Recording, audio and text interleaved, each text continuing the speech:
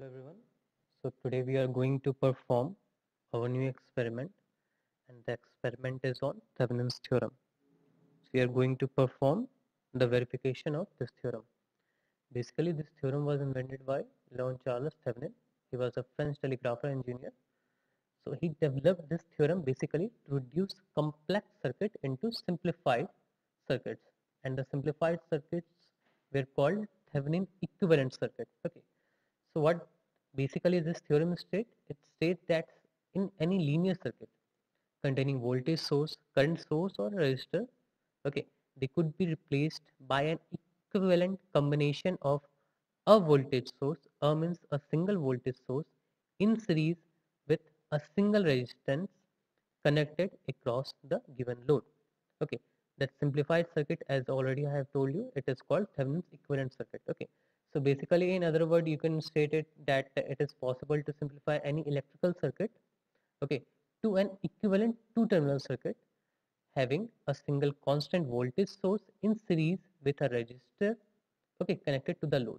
So that constant single voltage source is called the Thevenin's equivalent voltage or Thevenin voltage, and the resistor which is connected to Thevenin's equivalent voltage, it is called Thevenin's resistor, okay, or Thevenin equivalent resistor. Okay, so how to perform this experiment?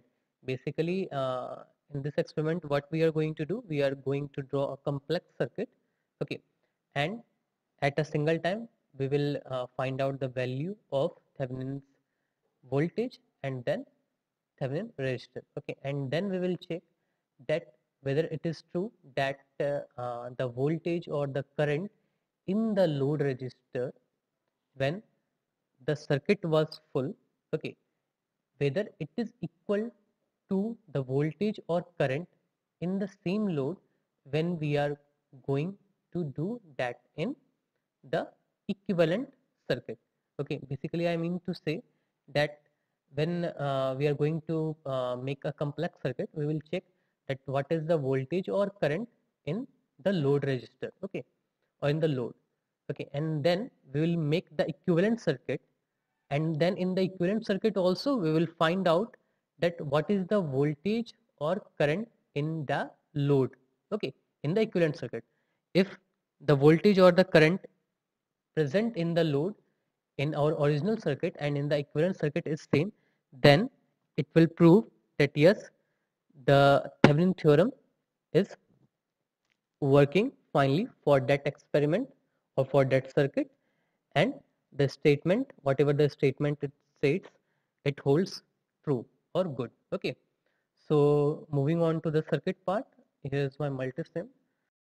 So here in the multisim we will make a complex circuit. Okay, so for that thing we will take DC power source. So we are going to use two different DC voltage source. We'll use the resistor also. Okay, we'll use a low value resistor, and a high value resistor we will use at our load resistor. Okay, so three resistor I have used here, and I will take one more resistor here. Okay, so I have taken these resistor. I would also need the ground also, so I will just use the ground here. Now we have taken the components. Now I will make a circuit. Okay, so suppose change the value here. Suppose take it 20 volt here of V1. I will change the value of V2 to suppose 10 volt. Okay, so I will connect here this thing. So now all these three resistors are of 1 kilo ohm. So I would change here my resistor value. Suppose this R2 would be 100 ohm. So make it 100 ohm, and suppose this R3 I would change it to 2 kilo ohm. Okay, so now I will make a simple circuit here by connecting these things. Okay, done. I will connect here 100 ohm resistor,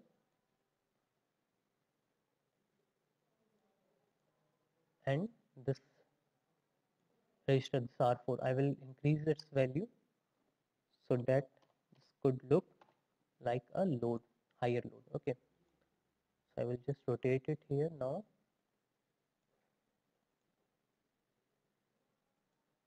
Okay, so I made it 10 ohm. Sorry, I would have made it 10 kilo ohm. Done. And now I will add the ground here. Okay, so this is basically the complex circuit. Okay, containing the load resistor of 10 kilo. Okay, so as the Thevenin says that we can reduce this complex circuit to a simplified circuit containing one single voltage source with one single resistance. So that voltage source would be called Thevenin voltage and the resistor would be called Thevenin resistor or Thevenin equivalent resistor. Okay, along with the load. Okay, so for finding out the Thevenin equivalent voltage and Thevenin equivalent resistor, there is process. Okay, so I'm going to tell you that what is the process. So for finding the Thevenin equivalent voltage, what we need to do, we need to remove here the load resistor and we will find out the voltage across this part, this whole part. Okay, and for finding out the Thevenin equivalent resistor, we do need to replace the voltage source or current source, whatever is present in the circuit, by its internal impedance. So if we have used here the current source, then we would have replaced it by open circuit, but since we have used here the voltage source, we will replace it by the short circuit. So firstly we will find out that what is our Thevenin equivalent voltage. Okay, and before finding that thing, I would just analyze this circuit to find out that what is the voltage across this load resistor. Okay, so for analyzing it, I am going to use here a multimeter. So since we are going to find out the voltage here, so I would connect this multimeter across this resistor. Okay, now simply analyze this thing. Just open your multimeter. Yeah, just see, we are getting 9.901 volt. Okay, so this is the voltage which we have got across our resistor when the circuit is full.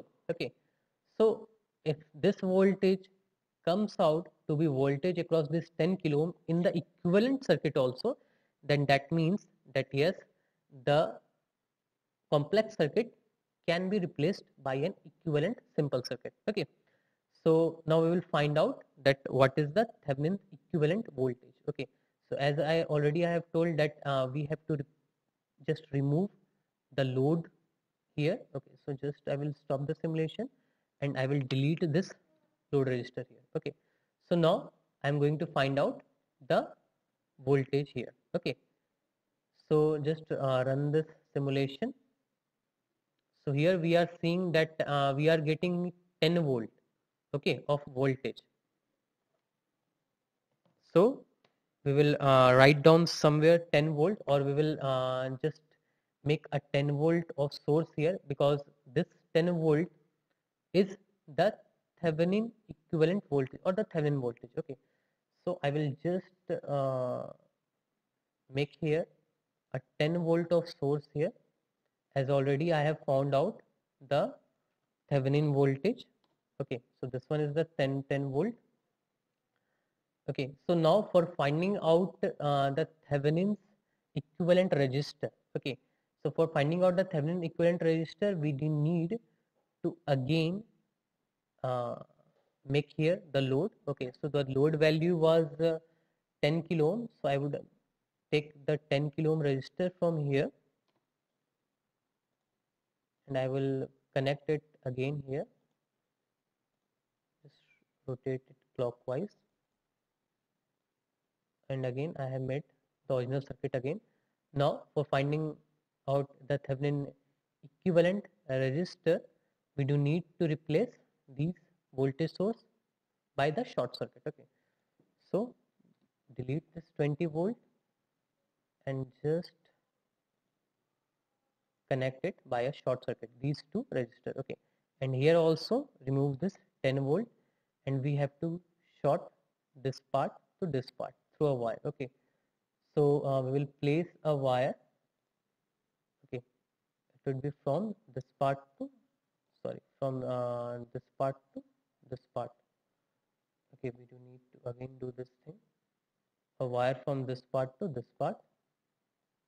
Just increase this wire to here. Okay, so we have shorted the wire from here to here also.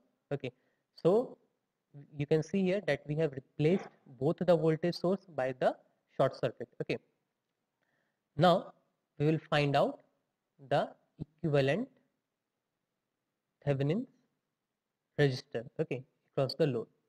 So here in the multimeter only, I would just click on this ohm button, okay, and then just run this simulation. So here we are checking that we have got a 99.01 ohm. Okay, so this resistor value is our Thevenin's equivalent resistor value. Okay, so I would just connect here a 99.01 ohm resistor here. Okay, so just take a resistor here. Okay, so just change the value here to 99.01 ohm. Okay, so this resistor is basically the Thevenin's equivalent resistor. Okay, so we have simplified the circuit. Okay, and we have found out that what is our Thevenin's equivalent voltage and Thevenin's equivalent resistor. Okay, and now we will check that whatever the parameter was, the current or the voltage was in through this 10 kilo ohm resistor in the original circuit, whether it is same in the equivalent circuit or not. Okay, so I would just complete this circuit here also in the equivalent circuit also. Okay, I have just copied this 10 kilo ohm resistor by Control C. Now our Thevenin's equivalent circuit is completed. Okay, and here I will also complete the original circuit also. So I will just delete here both the wires, and I will just choose here the voltage source. So we have used two voltage source here. The V1 was 20 volt and the V2 was 10 volt. Now I would connect the 20 volt and 10 volt voltage source to the circuit again. Done. Okay, so I would use again another multimeter to analyze the equivalent circuit also. Okay, so for this thing I would connect multimeter first part here, and the negative part of multimeter will be connected here. Okay, so here I will run the circuit now once again. So you can see here that the voltage across this 10 kilo ohm resistor in the complex circuit, it is 9.901, since this is the recurrent decimal. Okay, so we can't find out that what would be the end of the value after the decimal. It could be 9.01123, something like this. Okay, and here also we have found out that in the equivalent circuit we are getting 9.9022. It could be uh, running to infinite. Okay, this value.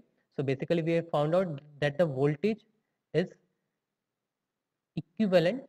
Okay, or we can say it is approximately equal. So here it is 9.90 volt. Okay, if we are taking the value up to 2 decimal only, and here it is also 9.90 volt. Okay, and if we will take up to 3 decimal or 4 decimal, we will find that the value is nearly approximately equal. Okay, so here it means that yes, the Thevenin's theorem that stated that a complex circuit could be simplified to form a equivalent circuit. Okay, so this statement holds good for this circuit. Okay, so this was the whole part of the experiment. I hope you understood that how to perform this experiment. Thank you for watching.